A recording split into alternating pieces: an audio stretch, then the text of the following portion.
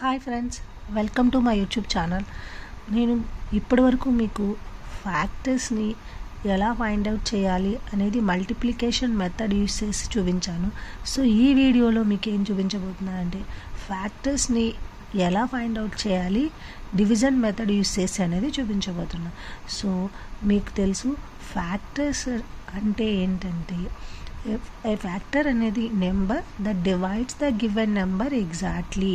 అంటే రిమైండర్ 0 ఉండి మనకి ఇచ్చిన నెంబర్ని డివైడ్ చేసే కోషియెంట్స్ని ఫ్యాక్టర్స్ అంటాం. సో ఇప్పుడు మనం చెక్ చేద్దాం 42కి ఫ్యాక్టర్స్ ఏంటనేది చెక్ చేద్దాం. సో ఫస్ట్ మనం 1 దగ్గర నుంచి చెక్ చేసుకుంటూ వెళ్ళాలి.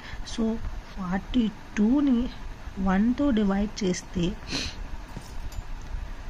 ఏమవుతుంది, మనకి 42 అనేది కోషియంట్ అవుతుంది. సో అంటే రిమైండర్ 0 అవుతుంది, కోషియంట్ 42 అవుతుంది.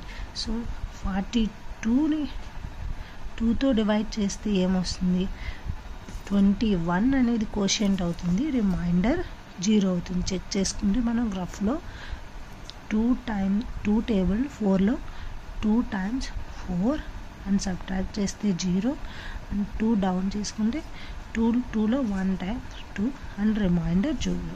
అంటే 2 21s are 42. So next 3 table check చేసుకోవాలి. మనం 3 టేబుల్ 42లో పోతుందా లేదా చెక్ చేసుకోవాలి. సో 1 3s are 3 సబ్ట్రాక్ట్ చేస్తే 4లో 3 తీస్తే 1 2 వస్తుంది.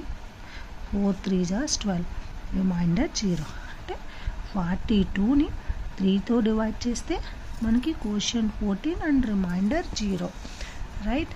సో అంటే ఇప్పుడు ఏవైతే రిమైండర్ 0 వచ్చినాయో అవే మనం ఫ్యాక్టర్స్ కింద తీసుకుంటాం కదా. సో నెక్స్ట్ 4 టేబుల్ మనం చెక్ చేసాం. 4 టేబుల్ 42లో పోతుందా లేదా చెక్ చేసుకుంటాం. 4 టేబుల్ 42లో పోతుందా, పోదు.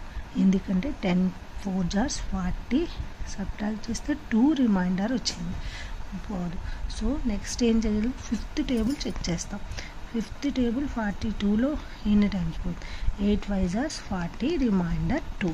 సో రిమైండర్ 2 కాబట్టి ఈ 2 4 and 5 కూడా not factors of 42.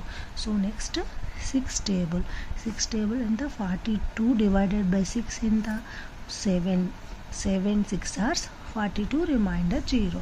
So next 42లో 7 ఎన్ని టైమ్స్ పోతుంది, 6 times 6 7s are 42. మనం ఇక్కడ చెక్ చేస్తే ఇక్కడ చూస్తే కోషియంట్ డివిజర్ అయింది, డివిజర్ కోషియంట్ అయింది. చెక్ చేసారా, అంటే ఇక్కడ రిపీట్ అయినాయి. సో రిపీట్ అయినాయి కాబట్టి మనం ఇక్కడతో స్టాప్ చేస్తాం, ప్రాసెస్ని స్టాప్ చేసి ఇప్పుడు మనం తీసుకోవాల్సిన ఫ్యాక్టర్స్ ఏమవుతాయంటే ఫ్యాక్టర్స్ ఆఫ్ 42 ఏమవుతాయంటే ఏవైతే డివిజర్స్ ఉన్నాయో అవి అండ్ కోషియెంట్స్ మనకి ఫ్యాక్టర్స్ అవుతాయి. సో ఫ్యాక్టర్స్ ఆఫ్ 42 ఆర్ ఏమవుతాయి,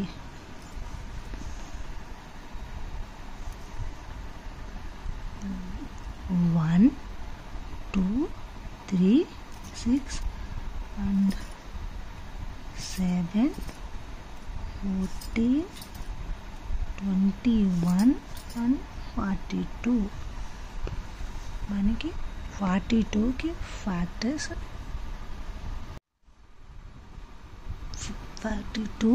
ఫ్యాక్టర్స్ ఏమంటే ఇవి వస్తున్నాయి అన్నమాట. 1కి 42కి మధ్యలో ఉన్నవి 2 3 6 7 14 21 those are the factors of 42. So next example తీసుకుందాం. Find the factors of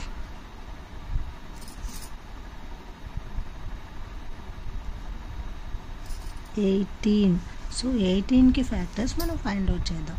so ఇది కూడా ఏంటంటే ఫస్ట్ 1 టేబుల్తో డివైడ్ చేస్తే 18 1తో డివైడ్ చేస్తే మనకి కోషియంట్ 18 వస్తుంది. సో నెక్స్ట్ 2 టేబుల్ 18 2లో ఎన్ని times, 9 times 2 9s are 18. Next 3 పోతుందో 18 3తో డివైడ్ చేస్తే కోషియంట్ 6 రిమైండర్ 0. నెక్స్ట్ 4 టేబుల్ 18లో పోతుందా, ఫోర్ టేబుల్ 18 వస్తుందా? లేదు. 5 టేబుల్ రాదు, 6 టేబుల్ వస్తుంది. అంటే 18 డివైడెడ్ బై 6 ఎంత? 6 3s are 18. సో మనం ఇక్కడ చూస్తే రిపీట్ అయినాయి కదా, కోషియంట్ డివిజర్ అయింది, డివిజర్ కోషియంట్ అయింది. సో కాబట్టి మనం ఇక్కడితో ప్రాసెస్ స్టాప్ చేసి ఇప్పుడు ఫ్యాక్టర్స్ ఏమవుతాయి? ఫ్యాక్టర్స్ ఆఫ్ 18 ఆర్ ఏమవుతాయి? ఏవైతే మన డివిజర్స్ ఉన్నాయో అవి 1 2 3 అండ్ కోషియన్స్ 6 9 18 ఇవి మనం ఫ్యాక్టర్స్ అవుతాయి. సో డివిజన్ మెథడ్లో మనకి ఏవైతే డివిజర్స్ అండ్ కోషియన్స్ ఉన్నాయో అవి ఫ్యాక్టర్స్ అవుతాయి.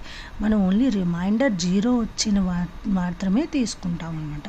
సో 18 ఫ్యాక్టర్స్ మనకి కోషియన్స్ డివిజర్స్ ఏమున్నాయో అవి మనకి ఫ్యాక్టర్స్ అయినాయి. చూసారు కదా, డివిజన్ మెథడ్కి మల్టిప్లికేషన్ మెథడ్కి డిఫరెన్స్ మీకు అర్థమైంది కదా ఫ్రెండ్స్.